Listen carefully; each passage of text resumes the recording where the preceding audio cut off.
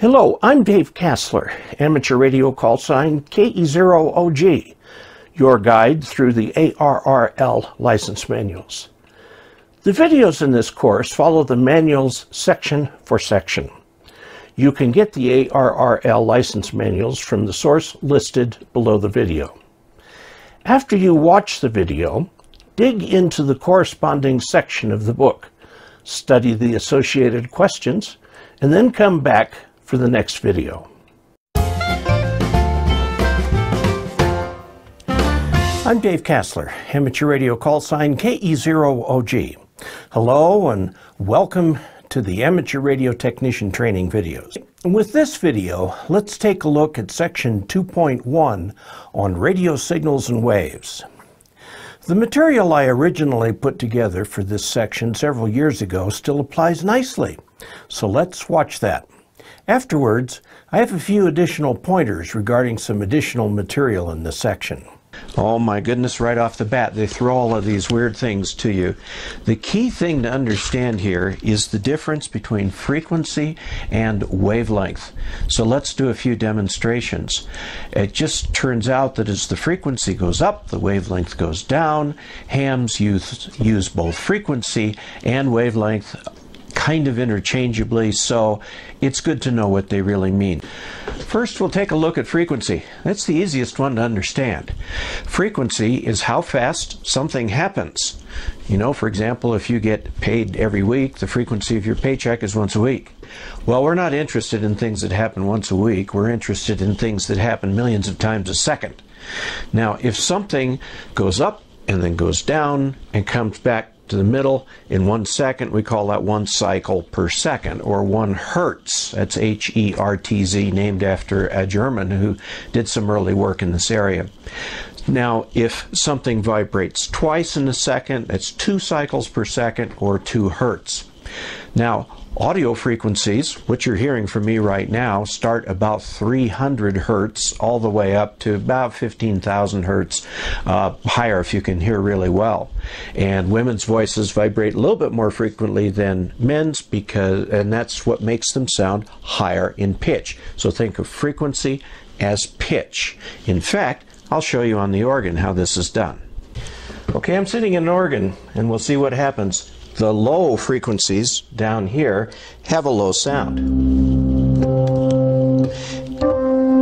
Now see, as we go up in frequency, there's an interesting relationship between those. A, above middle C, is 440 hertz. C is 256 hertz. If you double that, you come up to C above middle C, and that's at 512 hertz. And it's interesting to note that going like this doubles the frequency, drops the wavelength in half. Now, ham radio operators tend not to work in octaves, this is an octave, but rather in decades or in factors of 10. And you'll see that a lot as you get more into the book. The same thing, of course, is true on a piano. Here's A at 440 hertz, C at 256, and high C at 512, which means this is 1024, 2048, 4096. When looking at frequency, one can think in the same terms as a radio dial. Now, it's real hard to find radio dials anymore. Most things just tune in and you get a little number on it. But I've got a really old radio downstairs that I can show you that actually has a dial on the radio. And the lower numbers are on the left, the higher numbers on the right. And as you turn up the dial, you tune up in frequency. And what we often do is we'll draw a diagram that just has a line, and we'll mark that with frequency just like on a radio dial. And if there's a signal there, we'll kind of mark it in. If there's not, we'll just leave it alone. I'll show you how that works.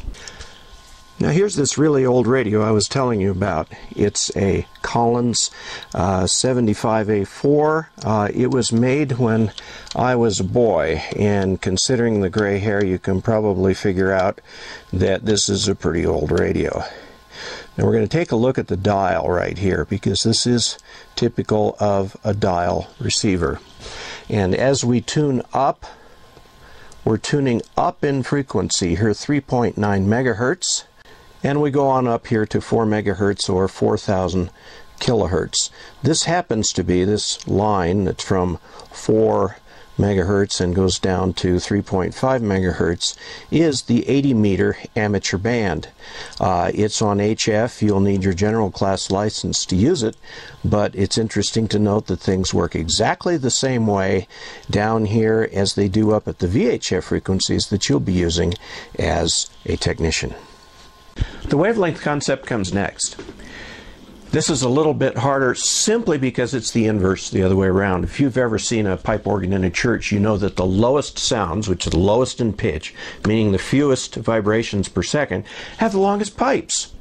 And the reason for that is because sound travels at a certain speed, and if you were to sort of draw a line where the peak of the pitch and the bottom of the sound here come this, for a low frequency wave, it's not going to go up and down very many times in the time it takes sound to travel, which means that it will go quite a ways, a long distance, before it starts to repeat. That's a low frequency, long wavelength wave.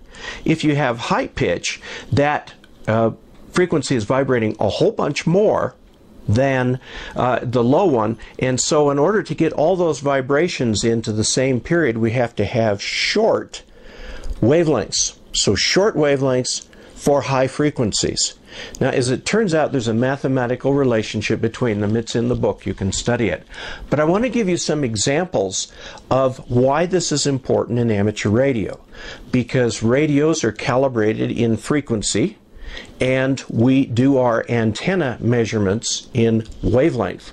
And the reason we do that is because it's convenient. And you'll find out why as we go through the course. Basically, frequency is the number that shows up on the dial, and the wavelength is how long you have to make the antenna, because the wavelength has to match the actual electrical wavelength of the wave in free space. Next, I'm going to show you an antenna. This is an antenna that works at 2 meters. 2 meters is one of the bands that you'll be able to use as a technician. As we look at this antenna in detail, we find that the elements of this beam are about the same length. They're approximately a half wavelength at 2 meters, which would be 1 meter or 3 feet. And in fact, that's how long they are. Here's another antenna called a disc cone that is very similar in concept. This is also oriented vertically. This works on 2 meters. It also has an attribute that it can work at higher frequencies too. Okay, now I'm just going to try and illustrate the concept of wavelength. Suppose we're moving at this speed. This is how fast you're moving, and at radio waves, that's the speed of light. And so if you're going along here and you're not oscillating very much, but you're moving forward at the speed of light, you can see that from the start to where it comes up to, again, this is called 1 wavelength. Now, if it turns out that you're doing a lot of vibrating as you move along at that speed, you'll see that the wavelength is much shorter.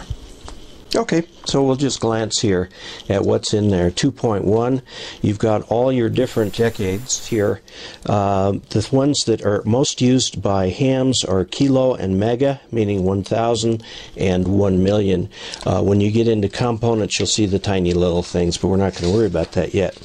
Here they've got some drawings of how this works for frequency, and you get up to the point here where you see how, as we go up in frequency, the waves get shorter and shorter. You can extend this even further. And here's an example that I mentioned of how we draw that line across here, put frequency, and if there's something there, we put a line up like that. This is called a spectrum. Look at it. It just means we're looking at it in frequency instead of in time. When you're done, go look at the test questions. Now, let me talk about one thing that a lot of people are kind of curious about. In sound, what's vibrating is the air. You get a pressure wave that's going back and forth at a certain frequency. But what are radio waves? What do they vibrate? The answer is they vibrate something called an electromagnetic field. Is that important for you to know? Not really, except to note that EMF, electromagnetic field, that's why we use E for voltage in all of the things in the book. And it's just where it came from. For many, many years, people thought that there was something called the ether that vibrated, that carried light and carried heat and carried radio waves. It was a real nice fiction, but it turns out not to be so. So just think of them as radio waves in space. The lower frequencies have the longer wavelengths. The higher frequencies have the shorter wavelengths. Let's look now at the concept of units. We use these every day. For example, in the United States, gasoline is sold in units of gallons. Eggs are sold in units of dozens. Milk is sold in units of quarts or gallons. The same is true of radio. We'll get more into this in later lessons, so we'll just take the example of voltage. A simple battery might provide 1.5 volts. A lot of radios run on 12 volts. The voltage in a US wall outlet is about 120 volts, and in many places around the world it's 240 volts. It's stepped down from the street voltage of about 12,000 volts, which in turn is stepped down from huge overhead electrical lines running around 250,000 volts. Well, at this point the numbers are getting cumbersome. So rather than saying 12,000 volts all the time, we can say 12 kilovolts, where kilo stands for a factor of 1,000. Similarly, the large transmission line might be 250 kilovolts. We can abbreviate this as 250 kV. Now, let's go the other way. An antenna receiving a radio signal may receive 0.000000001 volts, or we could say 1 nanovolt or 1 NV. Now that's the equivalent of 1,000 picovolts or PV. Again, the key concepts here are units. The unit for voltage is the volt. For current, it's the amp, and so on. And the second key concept is the idea of scaling to something manageable by using prefixes like kilo and pico. As the sidebar in the section shows, there are several test questions having to do with scaling. Study them until you understand them. And if you still have questions, leave a comment on YouTube. Lastly, let's look at the concept of phase. Think of the phases of the moon going from full to quarter to new to quarter and back to full again. It's about a 29-day cycle. The idea of phasing in electronics has to do with the relative time difference between a reference wave and some other wave. You'll notice in the text that phase differences are noted in degrees. Well, don't degrees have to do with circles or directions?